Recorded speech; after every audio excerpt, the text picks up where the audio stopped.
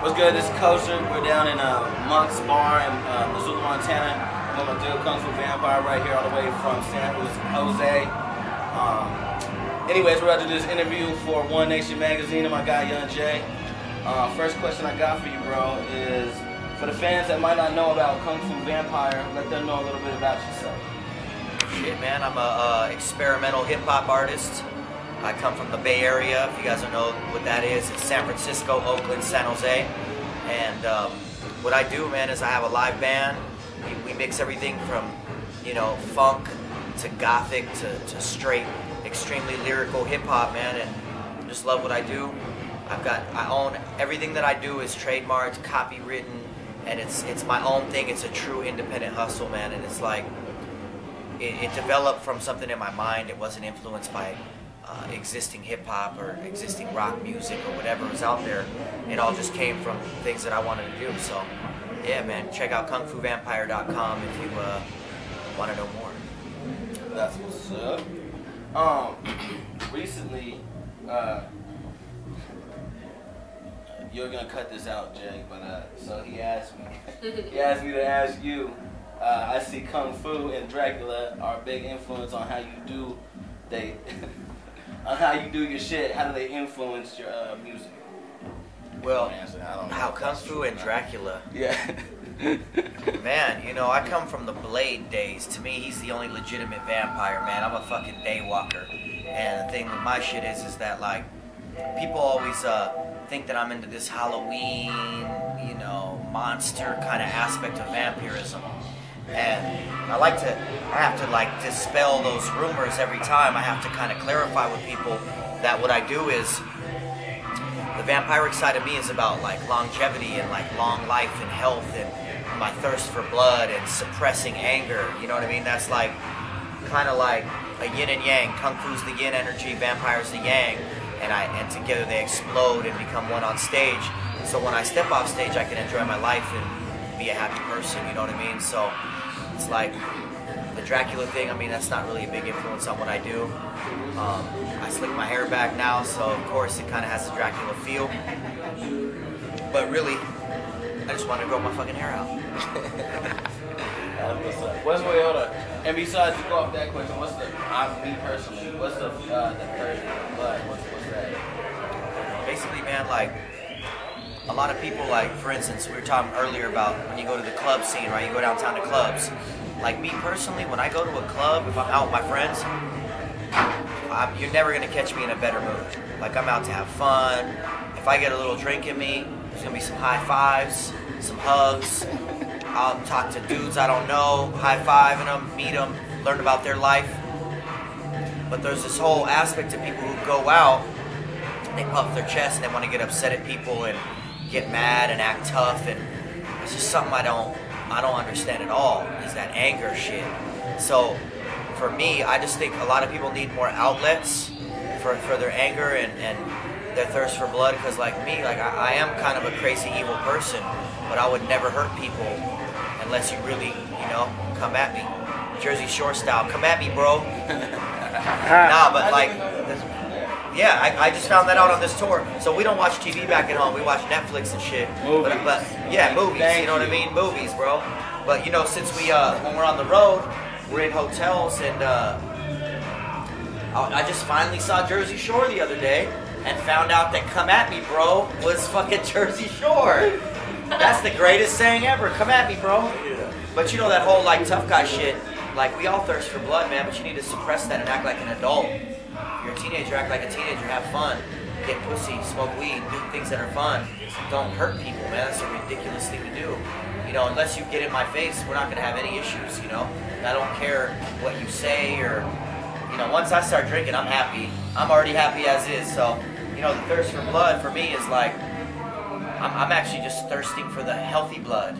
I want the blood of life. You know, I want to live a long life. If I die tomorrow, it is what it is. But, you know, for now, I just want to be healthy, and you know, I'd like to live to be 100 and enjoy the whole thing. You know what I mean? So, I just recommend people find an outlet, man. I found mine. If you got you got too much testosterone, hit the gym. Drink a Crown and Coke. Get some head. Word. What's the big noticing? Alright, my next question is, recently you were featured on a huge independent song, Zombies, with E40, Tech 9, Brother Lynch, and we just want to know how you felt about that collab. Man, honestly, like, I feel very mixed about it. I should have had a verse on it. If I would have fucking murdered it, period. I think all the fans know that. My style, I'm not a lazy rapper, like I would have definitely put my all into it. And B, it's a great honor to be a part of something so huge. I mean, I don't think there's any hip-hop fan who doesn't recognize and respect one of those three rappers, if not all three. I mean, Jesus Christ, Brother Lynch Hung made up the whole dark horrorcore shit.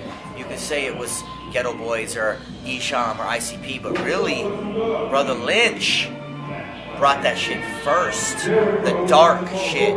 And he's lyrical and has one of the most distinctive voices in the game. Then you've got Tech 9, who's probably the best rapper to ever walk the face of the earth. Hey. And then you've got E40, who's probably the most influential slang term using rapper in the history of the game, and another very distinctive voice. So to be us four on the same track, it's like in the same video, it's a great thing, it's a great vibe, and I'm glad E40 and his people called me. Thank you, it was fun. Do you have any future plans to sign with a label, or are you just going to do your own thing for a while? Well, I don't have any plans for that. I don't think I fit on any labels. Obviously, you know, what I'm doing now with Mad Insanity Records and Mars, we're just independent. We're 100% independent. Him and I both are single entities. We don't have, like, someone telling us what to do. Nobody tells me what to do. I do what I want, when I want, how I want. You know what I mean? So, for me, it's just independent all day, bro. I mean, we're on a 50-city tour, 48-city tour that we booked ourselves. We have a new album out. Show them the record, bro. This motherfucker right here. Halloween 2012. Deep this, let's get that. I got that shit early. Oh yeah. That's because, bitch. Man's copy, man. Alright, Halloween.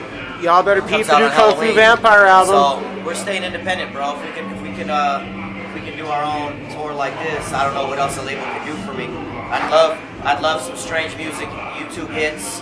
I'd love some hops and YouTube hits. But you know what? I make music to have fun and connect to fans, not to get hits and fans. So if it comes with making good music, cool. Okay. Next question is, do you have any future projects in the works, like albums, tour, big events, besides the one you're on right now, which is Love Bites? The plan right now is to push this Love Bites album. I think it's a good record. It might even be an excellent record, but that's up to you, the listener. It's 13 banging tracks and self-produced. Me and my boy Chris Paxton. And basically, man, the next project's gonna be an EP of weird, obscure stuff that didn't make the record. I got a Hobson feature that didn't make the record, E40 feature that didn't get on the record in time, some different things like that. But really, just having fun with this record and see how far we can push it. Okay. Coming close to the last couple of questions. If you could invite anybody in the world to join your clan, who would it be and why? God, I always forget her name, and she's my favorite person on the planet, other than my family. Damn, who was the chick on Talk Soup for a little while back in the day? The comedian. She's in that the ping pong movie. She's the really tall black girl. Aisha Tyler, is that her name? Aisha Tyler? That is my favorite person. Jesus Christ, give me Aisha Tyler. Give her to me. She was on that ping pong movie with Christopher Walken. What's it called? Balls of Fury. She killed the dude on Balls of Fury. If you are a human being, male or female, and you don't think Aisha Tyler is the answer to all things amazing, you're a fucking idiot. That's what I said. She's black. Aisha Tyler is. Oh, you don't like black? He don't like black people. He did the little. I don't like black people thing.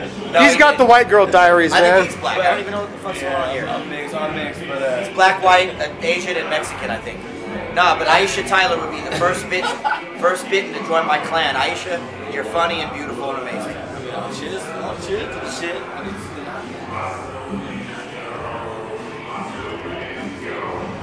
Okay, last question. So, AJ, what kind of women you like? Women with pigment. Oh shit. Pigment bitches, those are the best. I like pigment bitches. Even if they go to they could be the whitest Irish bitch. If they go to a tanning salon, we got pigment. We're good. If you're cellophane clear or lighter than peach color, I don't know. What about the orange bitches though? I don't fuck with the orange bitches. You know the ones? No, I'm talking like orange, like fake tan, gone wrong. I don't think anybody likes that. Okay. Last question. Can you explain what a grinder is?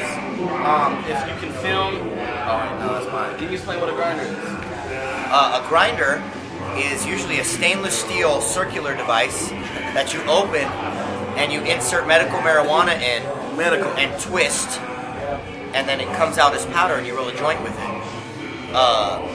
Also a grinder is somebody who does anything and everything to get to where he's trying to get. Grinding hard, doesn't matter what it is. You know, just sitting at the computer all day, hitting the gym, hitting the tours, playing places like this, Missoula, Montana in the winter, grinding as hard as possible, man. That's a grinder. The third type of grinder is a Guido that you would see at a nightclub with the silver shiny shirt, opened up about to yay, with a lot of hair coming out, up on a chick, like similar to this. Grinder. That's a grinder. Yeah, those are grinders. Those are three types of grinders. Is there another type of grinder? So which one are you? You're glitched out, Those man. three. Why didn't you hear the first three? I think there's three types of grinders. Those are the three. Yeah, we know which one you are. You're glitched out, man. I'm a glitched out grinder. That's Working right. too hard till your brain glitches out. A weed grinder. I'm not the Guido grinder at the club, grinding on legs. I'm not that grinder. You know, you sure you don't dress up. You know, just sometimes incognito. You know what I'm saying? You pull the beard back. Incognito grind. Oh yeah, what I would do, just, you know, if I ever like have to flee, just picture Kung Fu Vampire with blonde eyebrows. Hey. All right, no goatee. I'll put some hoop earrings in and dye my hair blonde and spike it forward. You're not telling them about your documentary, are you? No. Okay, good. Should I tell them? I should tell them. No, Someone's don't gonna tell steal my them. fucking idea. No, Someone's. but don't tell them because then it'll ruin the entire thing. Nah. Blow your I don't want to. I have a like to- documentary I like to coming not out, know. and it involves me being somebody completely different and getting away with it. That's right. Continue. Cool. Okay. And that is your motherfucking interview. Big thanks to Liqz Assassin, Kung Fu Vampire. You know Liqz what I'm saying? Assassin. This motherfucker is in stores come October 31st. Culture approved it. So if you don't fuck with us, you can suck my dick and eat my ass with a spoon.